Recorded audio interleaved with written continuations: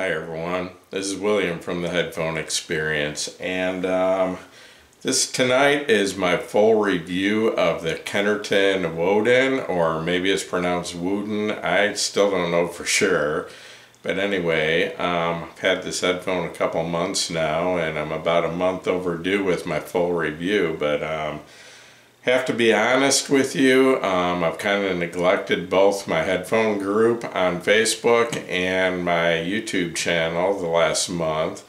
Not deliberately, but the fact is I own and run a small lawn care business, and mid-April through May into June is my busiest time of the year.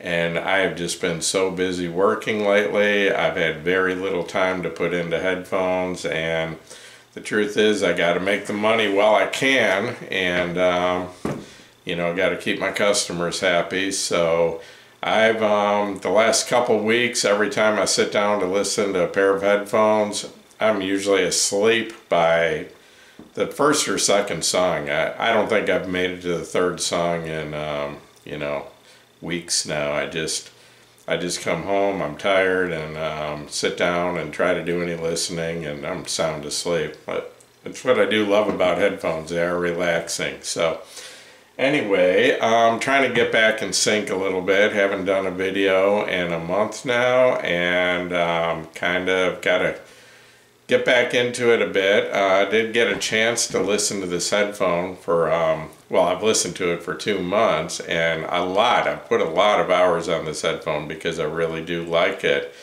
But last night I got a chance to put in probably 3 or 4 hours of comparing it to a few other headphones, and, you know, my memories of the sound were kind of a little bit foggy because it's been a while, so I wanted to refresh my memory, and put some time in last night and feel pretty comfortable, you know, talking about this. And like I said, this is my full review, so I intend to go in deeper into the sound than in my first impressions.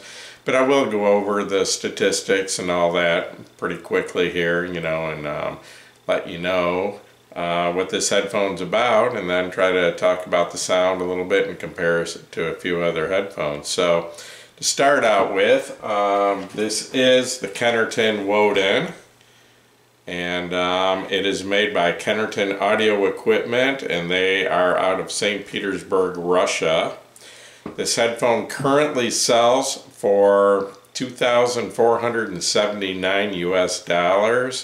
I did see something on Kennerton's website about a 10% discount because of slow shipping right now because of the whole COVID-19 thing. I'm not sure if that discount is up front or if that's if, you know, your shipping's delayed or what it is. But anyway, $2,479 is the retail price on this. Anyway, it is a full-sized wired over the ear open back design, as you can see. Uses an 80mm planar magnetic driver. It has an impedance of 38 ohms. It has a sensitivity, according to Kennerton, of 106 decibels, and I do believe this is possibly the most efficient, easiest to drive planar magnetic headphone that I've reviewed so far. This thing is very easy to drive, and I don't have a portable unit to try it with, but I know this does not take a lot of power to get pretty decent sound out of it. You know, and of course a headphone on this level is going to scale up, you know, with a better amp. It's going to sound better, but as far as power requirements, it doesn't need a whole lot. Even little OTL tube amp does a very good job with this, and I'll talk about that more in a few minutes. Anyway, the weight claimed by Kennerton is 480 grams, and this actually weighed in on my kitchen scale at 477 grams, 3 grams lighter than they claim, and it's one of the very few headphones that I've reviewed that actually comes in lighter than the claim of the manufacturer. Some have come in as much as 100 grams heavier. So anyway, it comes with a 2-meter detachable cable, and it's a real nice material, soft and pretty flexible, and it has 4-pin mini XLR connections at the headphone end, and at the amp end it has your standard 1/4 inch or 6.3 millimeter single-ended connection. The headphone itself, like you can see, it's actually a beautiful headphone in my opinion. That is real wood, it is not a veneer, and I'm not sure. I really like it, but I'm not sure if I'm crazy about the wooden grill design. I guess what it kind of reminds me of for some reason, remember back in the first Matrix movie, early in the movie when, what's his name, he was still Neil Anderson or something. I don't remember. No, not Neil. Mr. Anderson. That's all I remember.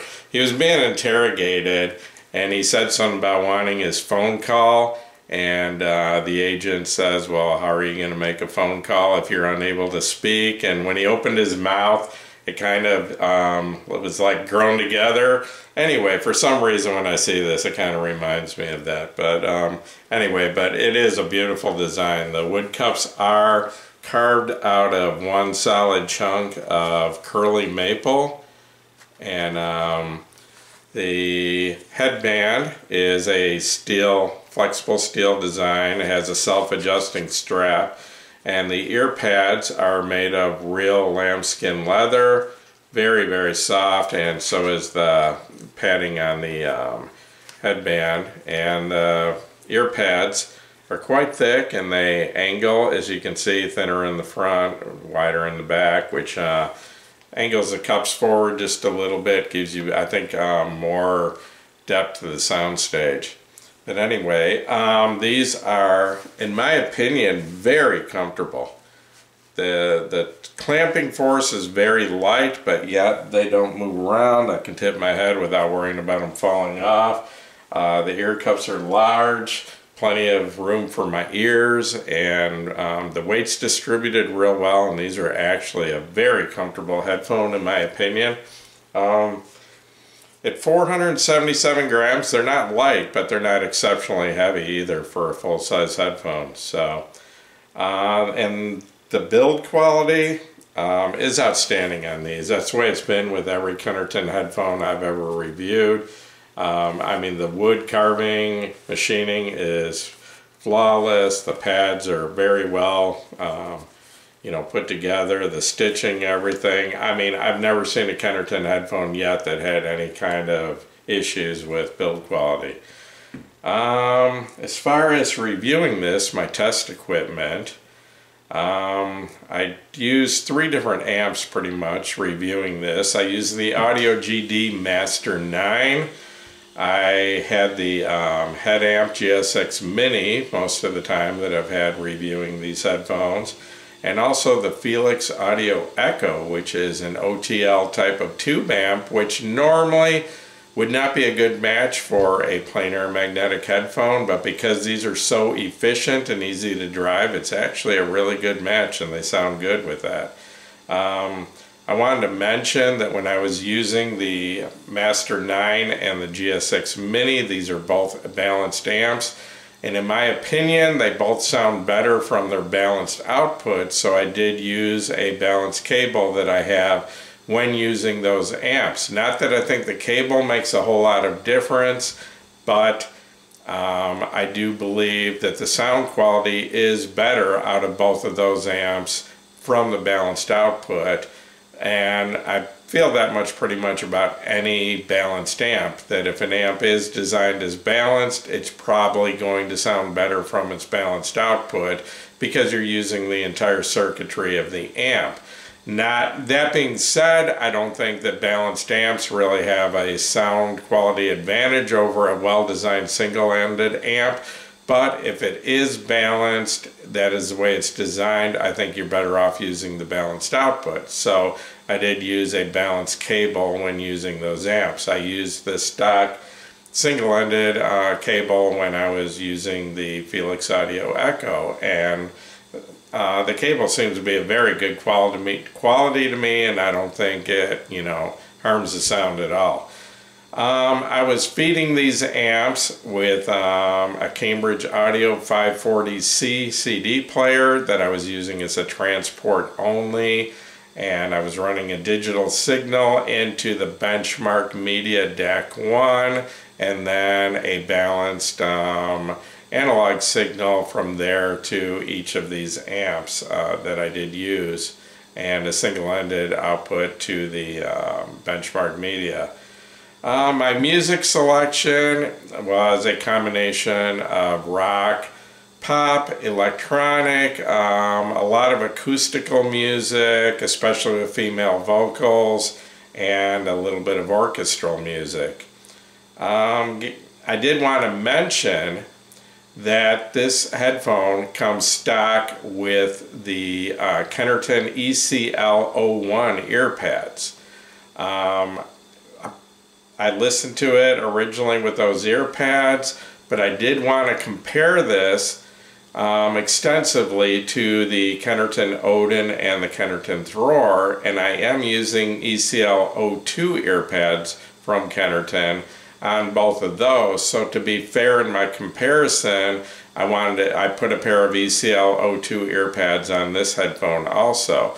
What they do is they basically bump up the bass a little bit. They probably give about 3 decibels boost or increase to the sub bass and mid bass. And to be honest, the Wodan and Thror, I think they both sound better with the ECL02 ear pads. They give them a little bit more bass, and I kind of do with this headphone too. It doesn't seem to make quite as much difference with this headphone, but I think all 3 are improved. And if you were to buy this headphone and thought it was a little bit short on bass, the ECL02 ear pads that are available from Kennerton for I think around $80 per pair will give it about 3 decibels of boost in the mid and sub bass. So if you want a little bit bassier headphone, that would be the way to go. Although I will caution, this is not a headphone for bass heads. This is a very neutral headphone that does not emphasize the bass. If you're a bass head or listen to primarily rock or electronic, this might not be the best choice. This is a very accurate audiophile headphone in my opinion. Excuse me a second.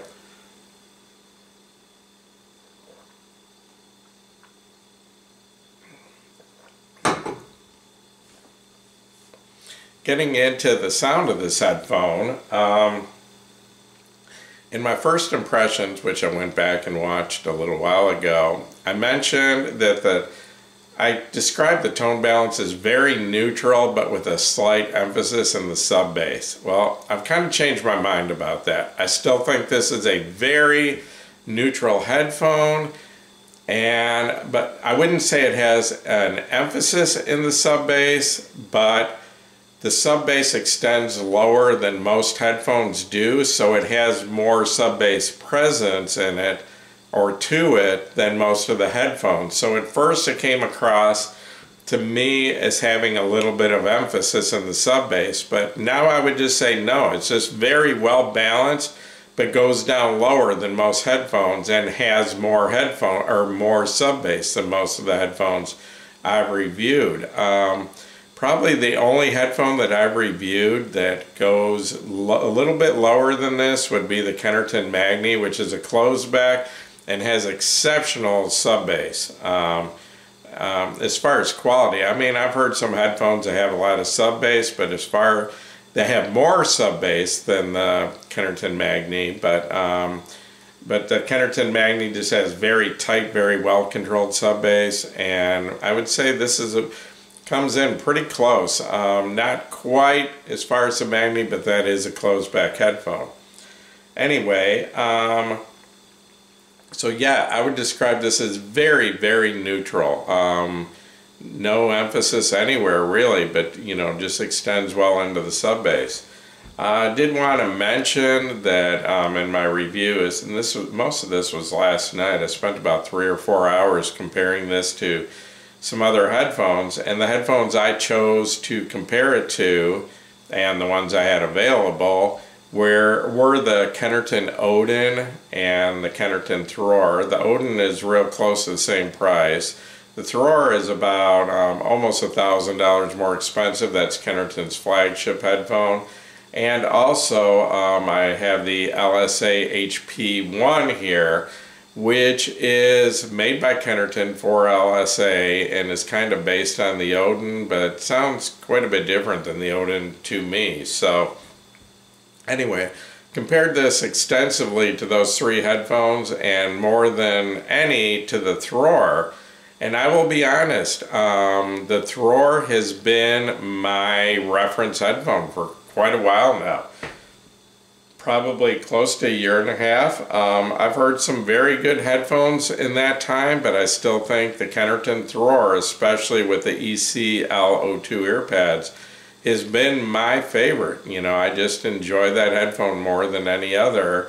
And that was the headphone that I spent a lot of time comparing this to, and they are very similar in sound in a lot of ways. And this headphone holds its own very, very well with the more expensive Thror. And in fact, in a few ways, I actually like it better. So talk about that in a minute. The frequency extension on this headphone, like I said, it has very good extension into the sub bass, and I hear no roll off at all in the treble. This extends very well into the high frequencies. The bass, well, it goes very low for one, but I would describe it as very tight and very controlled. Never sounds boomy, never sounds muddy, not overly emphasized. The ECL02 earpads do give a little bit of bass or boost to the mid bass and sub bass, but still never makes it sound muddy or distorted in any way. The mids are very well balanced. They're crystal clear and very forward. Some headphones just have a distant mid-range that everything just sounds like it's kind of off in the far distance, and this is not that way at all. I mean, the mids are very, very present on this headphone and don't, no V-shape, no recessed mids on this. Especially vocals, even more so female vocals, are very, very upfront on this headphone. The treble is well extended and it's very crisp and very clean. Some of the best treble I've ever heard. Detail, clarity, and resolution are this headphone's strong point. The detail and clarity on this headphone is absolutely exceptional. It is second to none that I've heard to this day. It is just outstanding. This is possibly the most detailed headphone I have ever heard. It's very close to the Kennerton Thror, and there's some small differences, but this is it. I've described the Kennerton Thror as my most detailed headphone for quite a while now, and this headphone might possibly edge out the Thror slightly in detail. It's real close, so very, very close. The imaging is very, very precise. Everything has a distinct location, not only, you know, from side to side, but in depth. I can just pinpoint every instrument where it's coming from exactly. Some of the best imaging I've ever heard. The soundstage on this headphone is very large. Not only is it very wide, but it has very good depth to it also, and very good layering to the soundstage. Comparing it to some of the other headphones, as far as width, the only headphones I've heard that I think can compare with this in width, this is actually, it has a little bit more width than the Kennerton Thror or the Kennerton Wodan. The Hi-Fi Man Aria has exceptionally an exceptionally wide soundstage, and this is right up there with that. I did not get to compare them directly, but from memory, I would say that this has the width to the soundstage of the Aria, but with more depth. The Aria might have a little bit more height to the soundstage. The Urzetish Phobos, which is kind of in the same price range as this, also has a huge soundstage, width, depth, height, everything. And I would say it's probably the closest in soundstage to this headphone of anything I've heard. But just an outstanding, just really, really large soundstage, very open sounding headphone. The dynamics on this headphone, I still think that in most cases dynamic driver headphones are a little bit more dynamic, but this is very dynamic for a planar magnetic driver, and the dynamics, they're not so dynamic that they're fatiguing, but they're not soft either. The Hi-Fi Man Aria comes across as a little bit soft dynamically. This has more of a dynamic, more punchy sound than the Aria. It's also very fast. It's just the sound just comes across as it being so fast that it makes it sound more dynamic, you know. I mean, just, you know, the instruments, just the, you know, like drum beats, things like that are just so quick that it does make it sound very dynamic. So I want to get into some comparisons I've done between this and some of the other headphones, and I'll start with the Kennerton Wodan, which is, I think, a couple $100 cheaper than this, and it's a different design. This is, for one, it's quite a bit lighter than the Wodan, and I'm comparing this to the 2019 version of the Wodan that uses this same type of head strap. So the head strap band is actually identical. These are quite a bit lighter than the Wodan. I think the Wodan comes in at, I don't remember, it was I think it was 620 grams, or maybe it was even heavier than that, so these are quite a bit lighter. The sound is quite a bit different from the Wodan. The Wodan is definitely a warmer, bassier sound, and these are more of an analytical, a little more detailed than the Wodan. More of a kind of a quicker sound, and just like I said, I would consider the Wodan more, a little more musical, a little warmer, but these are more of an analytical sound, but a good analytical sound. These are just an extremely detailed headphone. These are more detailed than the Wodan. Comparing this to the LSA HP1, they actually have a similar sound. A lot of people want to know what Kennerton headphone the LSA sounds closest to, and I would actually say that it would be this one, closer than the Wodan. The LSA is based on the Wodan, but it has a, the Wodan once again is warmer and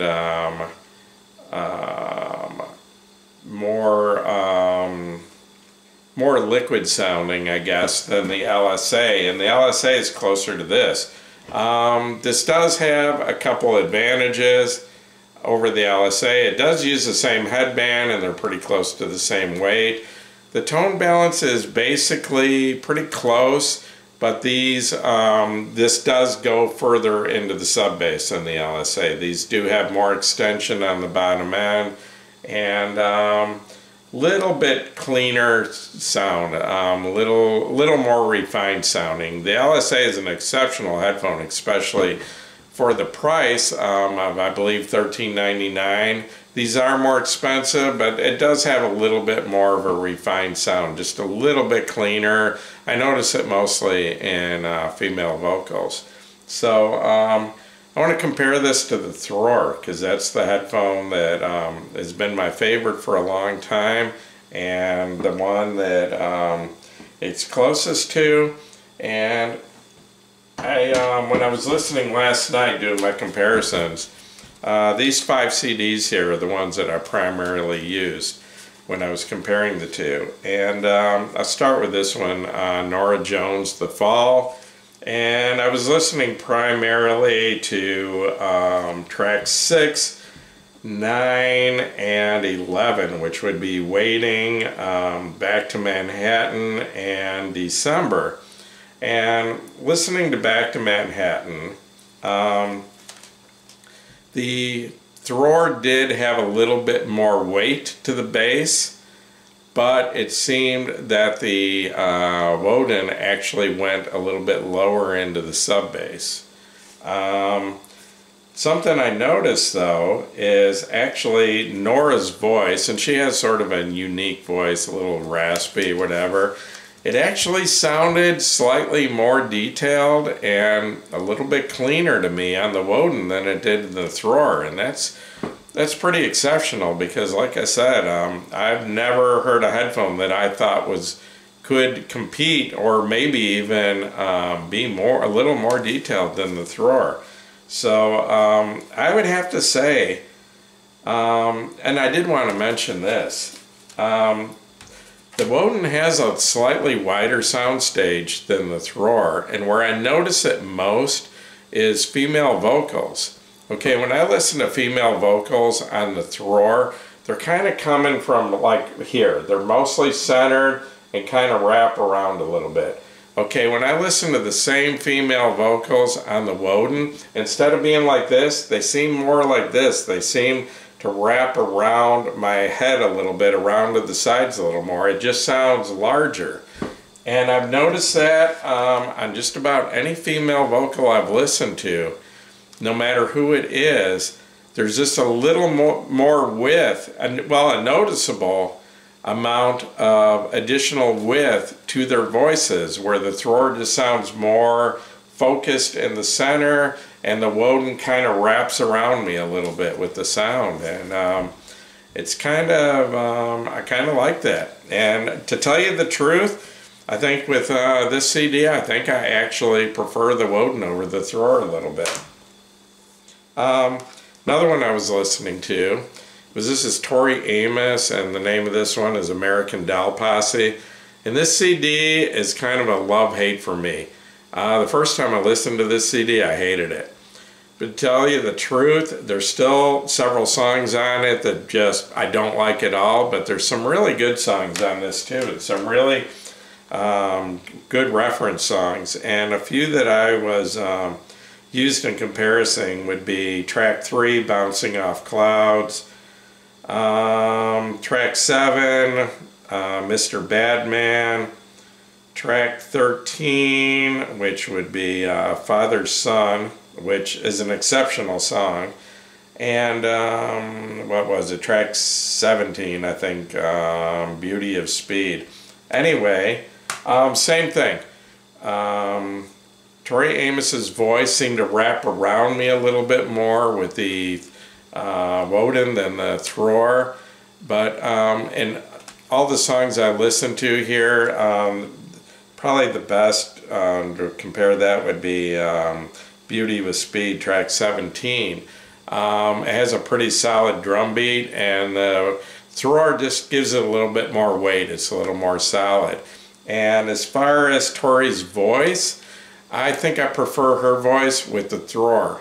It's a little bit slightly warmer and has a little more body and a little more weight to it, where with the Wodan, her voice sounds slightly, and we're talking small differences. It took me, you know, quite a few listens to really hear the difference, but with the Wodan, her voice sounded a little drier, so I'd have to say, and mostly I preferred the Thror on this CD, although in Father's Son, the Wodan seemed to go a little bit deeper into the sub bass than the Thror did. But like I said, the Thror has a little bit more weight in the mid bass, so it was a toss-up, and it's very close, but I think I slightly preferred the Thror on this one. Another CD was Sarah McLachlan, and this is Fumbling Towards Ecstasy. And some of the tracks I used, primarily track 2, which would be Wait, track 5, Mary, and track 8, which is Ice.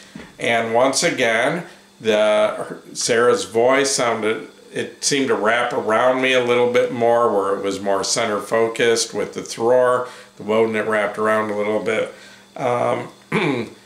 But to be honest, like Tori Amos, I thought her voice sounded a little richer and a little more liquid through the Thror, where it had a slightly dry sound with the Wodan. I mean, like I said, we're talking very small differences, and unless I was comparing the two back and forth directly, going from one headphone to the other, I would never notice the difference. I wouldn't pick up on it. You know, if I just sit down and listen to an entire song with one or the other, I almost forget which headphone I have on. So they are very close.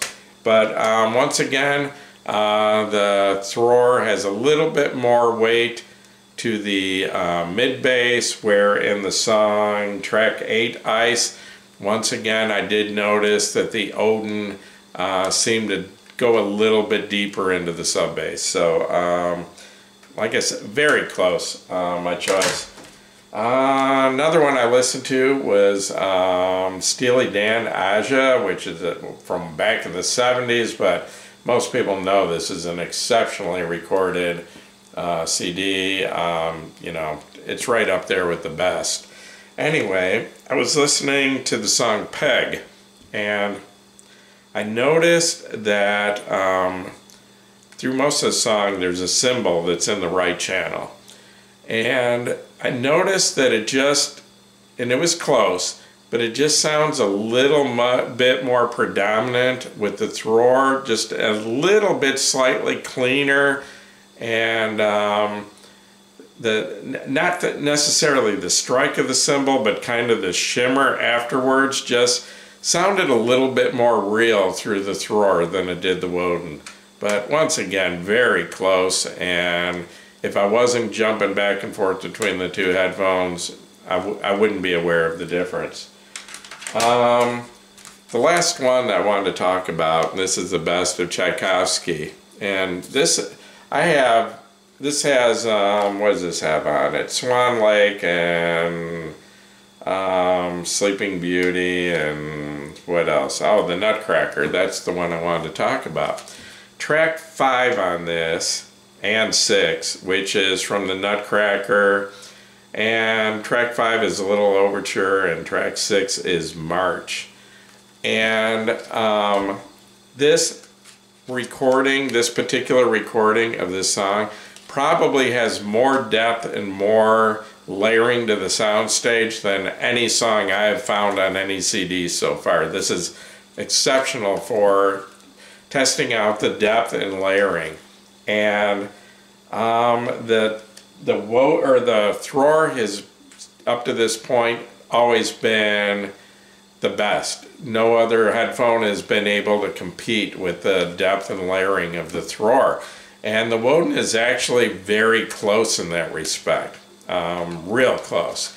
But what I did notice, that with the Wodan, the whole soundstage just sounds a little bit larger than it does with the Thror. I mean, it's enough to be noticeable. When I would go back and forth from the two, it just sounded like it was just, everything was bigger and wider and more separated. Just more distance between each of the instruments. And I mean, it was just outstanding. And both headphones make me feel like I'm right there. But the Wodan made me feel either like I was a little bit closer, so the sound was more wrapped around me, or maybe I was just in a larger venue where things were spread out more. But I've never heard a headphone make that sound so large. It just sounded, everything just sounded bigger, even compared to the Thror, which the Thror has always been the best. In track 6, the March, there's, I don't know what instrument it is, but it goes pretty deep into the bass. and the thrower did give it a little bit more weight. So in that respect, I did prefer the thrower. It gave a little more weight to the low frequencies. But once again, very close. And to tell you the truth, this headphone is up there with the best of the best that I've heard so far. The thrower has been my favorite overall. Some of my other that I really like, once again, the Erzatich Phobos is one of my favorites. I really like the Hi-Fi Manaria.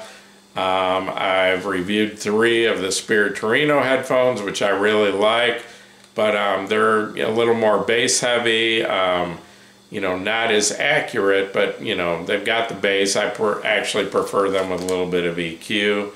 The Mesa Empyrean, it's a fantastic headphone. The build quality is exceptional, but it doesn't have near the detail of this headphone. So, you know, and I've listened to quite a few. You know, I think I figured out a few days ago, you know, and it depends where your cutoff is of what you consider high-end, but you know, I kind of consider high-end anything, you know, getting up like $700 and more is kind of getting into high-end. Some people would still consider that mid-fi. But I think I've, you know, now listened to about maybe 14, 15 headphones that I would consider high-end. And this is definitely up, as far as I'm concerned, with the best of the best. This is possibly the most detailed headphone I have ever heard. It's very close in detail to the thrower. The thrower is able to sound slightly warmer and a little more liquid than this headphone without sacrificing any detail. This headphone I would consider a little more analytical than the thrower, but once again, it's a very good analytical. It is not fatiguing because it's so clean and it never gets harsh. I've never heard anything, treble, mid-range, anything ever sound harsh out of this. A lot of instruments that can sound harsh on lesser headphones are just crystal clean on this. So, you know, you would think that, you know, being so detailed, it could be fatiguing, but it's just so clean that it isn't.